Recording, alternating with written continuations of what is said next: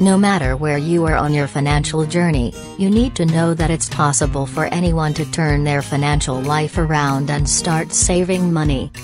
Sometimes all it takes is that first step in the right direction to get things moving in your favor. But, as with most things, sometimes that very first step is the hardest part. None of these tactics will be life-changing on their own, but they can make quite a difference over time if you're able to implement more than one. Some of these suggestions take just a few minutes, while others require a bit of regular effort. Still, they're all incredibly simple, anyone can do them. Obviously, not all of these tips will apply to everyone. When you do, you may quickly find that you're saving more money than you ever thought possible.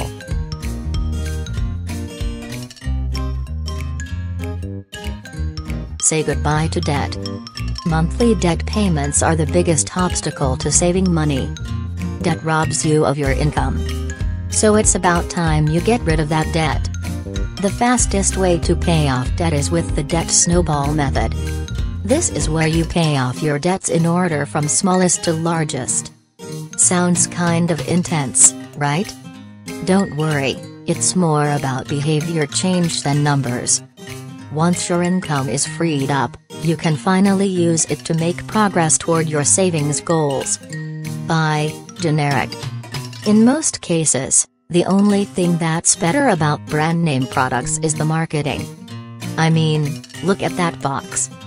Generic brands of medicine, staple food items, cleaning supplies and paper products cost far less than their brand name, marked up friends, and they work just as well.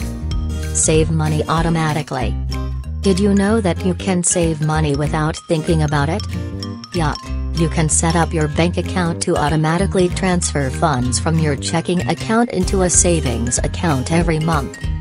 If that sounds scary to you, you can also set up your direct deposit to automatically transfer 10% of each paycheck into your savings account. Pretty nice, right? Turn off the television. One big way to save money is to drastically cut down on the amount of television you watch. There are a lot of financial benefits to this: less exposure to spending-inducing ads, a lower electric bill, more time to focus on other things in life, and so on. Master the 30-day rule. Avoiding instant gratification is one of the most important rules of personal finance, and waiting 30 days to decide on a purchase is an excellent way to implement that rule. Quite often, after a month has passed, you'll find that the urge to buy has passed as well, and you'll have saved yourself some money simply by waiting. If you're on the fence about a purchase anyway, waiting a while can give you a better perspective on whether it's truly worth the money. Write a list before you go shopping, and stick to it. One of the easiest ways to save money is to only shop when you have a list. Because when you're without one, you typically end up making impulse buys and unplanned purchases, all things that cost money. Creating a list before you go to the grocery store is especially important. Not only can it help you buy items that fit with your meal plan, but it can also help you avoid buying food you might waste. Always create a list and, more importantly, stick to it.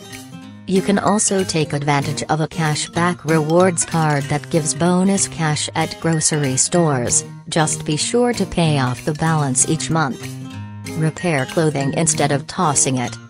Don't toss out a shirt because of a broken button, sew on a new one with some closely matched thread. Don't toss out pants because of a hole in them, put in a patch of some sort and save them for times when you're working around the house.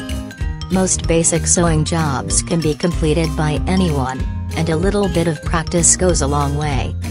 Learning basic sewing skills is a great way to save some money, and extend the life of your clothing.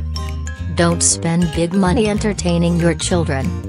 Most children, especially young ones, can be entertained very cheaply.